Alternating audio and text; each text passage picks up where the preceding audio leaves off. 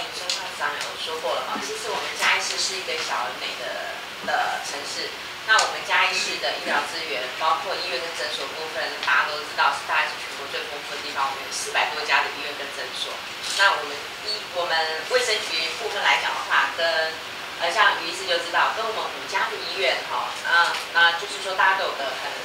友好的，而且很合作很密切的一个关系。所以如果说就针对这个第2点5的部分的话，那我跟我们就是说相关科室的部分，我们有做这样子的一个讨论之后的话，我们就是说，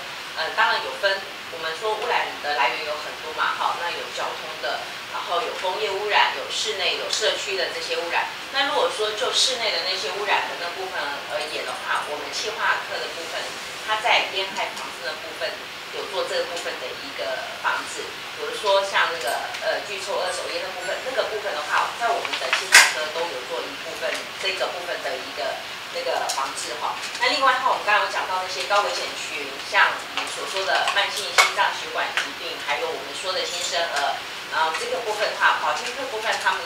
在我们的回应的部分的话说，如果说环保局那边他发布了那个PM2.5的一个预警值的时候的话，我们会通知我们家的医院里面的这些慢性病的团体，然后就是提醒他们，就是这些病人的话，能够就是说尽量减少外出，好，然后呢能够关门窗。那如果真的很不得已，必须就是要外出，步入到那样子一个高污染环境的时候，那我们至少就是戴那个就是有10步以上的一个口罩来保护我们的呼吸道那个部分。那如果说真的到了一个很严重恶化的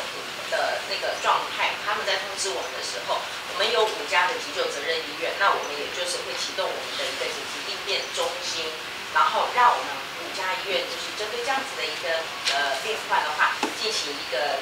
就是应变措施的一个机制来做一个处理。所以这个部分的话，就卫生局跟医院之间的这些连接，跟环保局这些连接，应该是没有什么太大的一个问题。以上。